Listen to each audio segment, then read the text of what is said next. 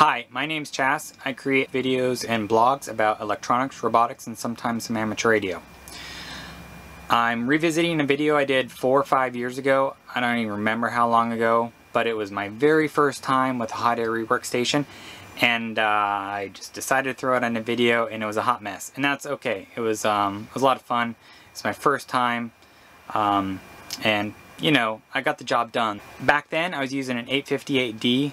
It goes by a lot of different names online, but it's an eBay purchase. $35 to, I don't know, 50, 60 bucks maybe, but usually you can get it down to about $35. It's Chinese. It's a real simple hot air gun. It has some decent features on it.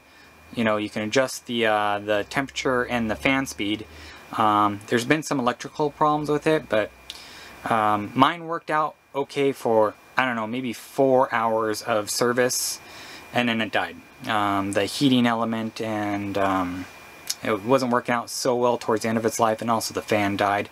I could have replaced it, but why? I guess if you're a maker in heart you could have, but I didn't need to. I wanted an upgrade anyways. The upgrades go from, like, I don't know, $35 to $100 to thousands of dollars. I found something on Amazon Prime. I actually haven't found it on eBay, but 2 days. It's this 996D that I have now. I think I gave like 90 bucks for this thing. It comes with a soldering iron, which I don't use, but the hot air machine itself seems pretty decent. I'm guessing it's pretty much the same thing. I haven't taken it apart. Not going to, but maybe somebody else will, and they'll post a video in the comments below. The 996D pretty much works the same way. Almost all the settings are the same. You run like 2 or 3 for a fan speed, and that seems to work out pretty decent.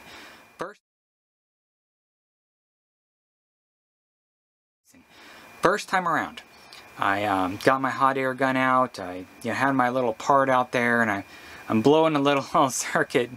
I don't even know what it was. Maybe a little capacitor, a little chip. 808, it was an 0805 or maybe 1206. Again, I haven't even looked at it, but I was blowing around the board. I had to hold it down with some tweezers, and it was kind of comic. I'll go over that a little bit more while I'm actually doing the rework. It's been a number of years. I actually don't use the hot air gun very much because I don't do a lot of repair.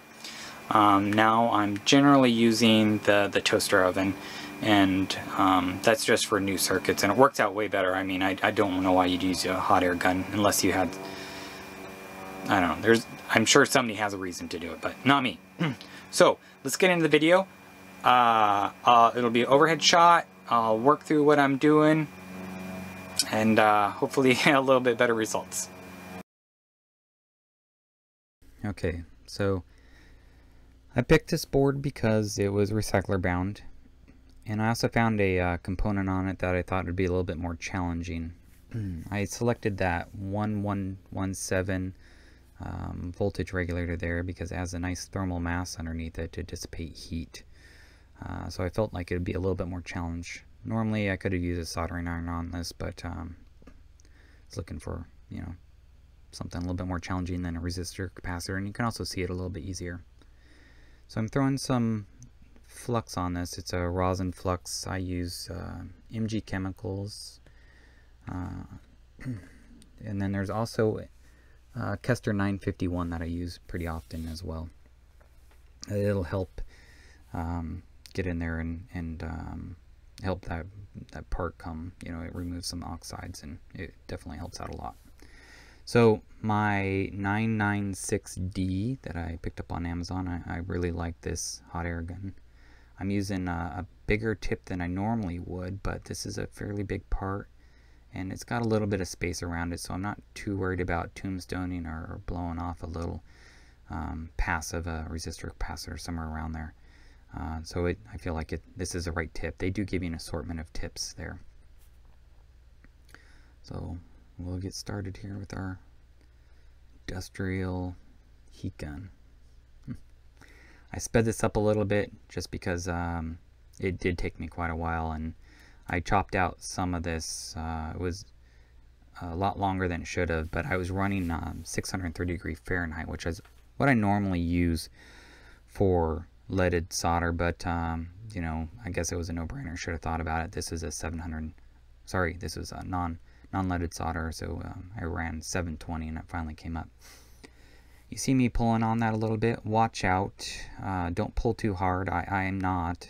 But if you pull and it's not fully, you know, molten, you can pull a pad that is just glued copper onto fiberglass, and you'll ruin the board. Well, I mean, you might not ruin it. You might have to run some bodge job or something to get it soldered in there. And there it goes. It came off without too much trouble. It probably took me about twice as long as you saw there, but again, it was a temperature change. Next, I'm gonna clean up all the extra solder with some Wick. I use MG Chemicals. I like the 427, which is this 1/4 inch stuff, and then, or sorry, 1/8 inch, and then also a 425. It says no clean. I don't really, I guess maybe it doesn't have some flux in it. I'd guess, I'm not sure, but the 425 is a 2mm, and that's, I don't know, it seems like it's the perfect size for me on most of my stuff. After I got all the solder removed, just using some regular isopropyl alcohol to clean up the flux, because it'll be a lot harder to clean it up once I get that part on. That brush is I believe it's a hog's hair brush. It's a 2021 from Tech Spray. They're a little on the expensive side,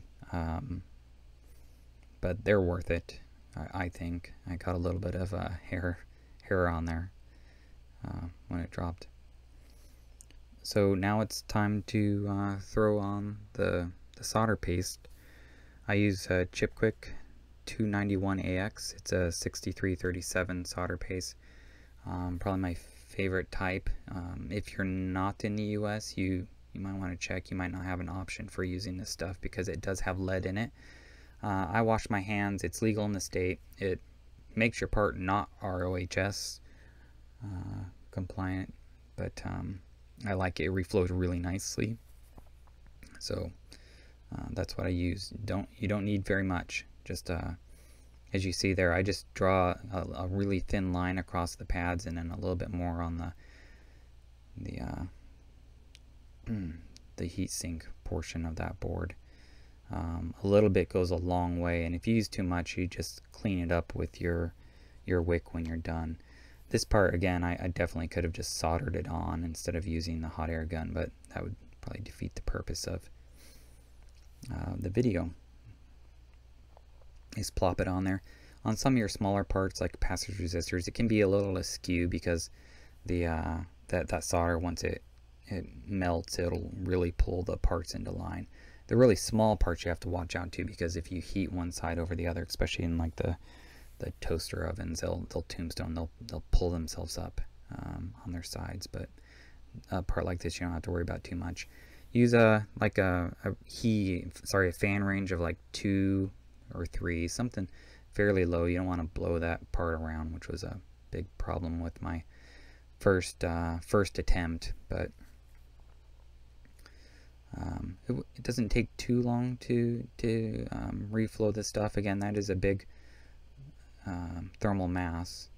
So the 858D is pretty much the same part, and you know, it has the same thing. And then there's also these guys here. This is I don't remember the thing, but we have one of these things.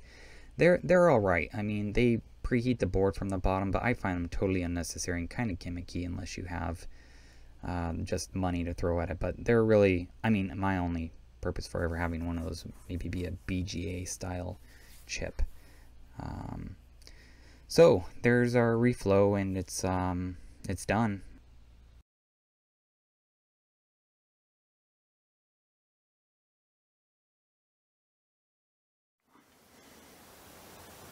Alright, so that turned out pretty good. From the downward camera shot, I noticed after looking at the video, doing it against the copper didn't help the lighting out at all. Sorry, I'll try something different next time.